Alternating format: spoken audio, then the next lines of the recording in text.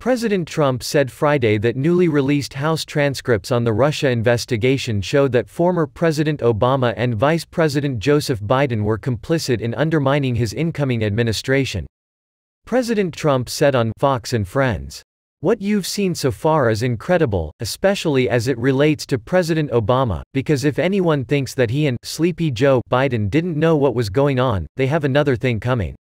The newly released transcripts from House Intelligence Committee Chairman Adam Schiff's closed-door Russia hearings indicate that former Obama officials and Schiff were aware of the lack of evidence that the Trump campaign colluded with Russian officials during the 2016 campaign.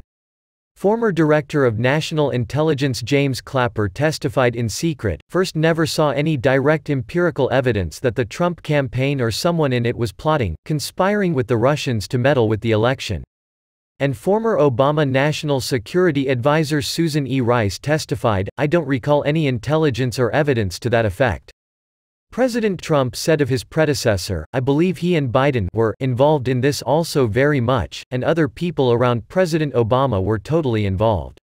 You'll see more and more things come out." The Justice Department on Thursday said it was dropping its prosecution of former Trump National Security Advisor Michael Flynn, who pleaded guilty to lying to the FBI about his contacts with a Russian official during the presidential transition.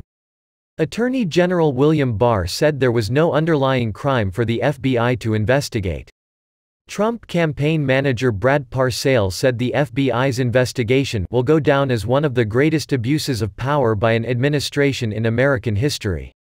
Mr. Parscale said, "It's time for Joe Biden to explain what really happened in that January 5, 2017, Oval Office meeting with former FBI Director James Comey, which occurred the day after FBI agent Peter Strzok intervened to keep the investigation into General Flynn from closing due to a lack of any evidence.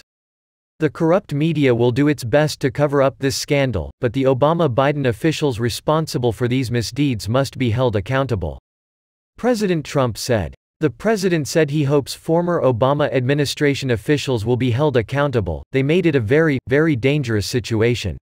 These are dirty politicians and dirty cops, some horrible people. Hopefully they're going to pay a big price someday in the not-too-distant future."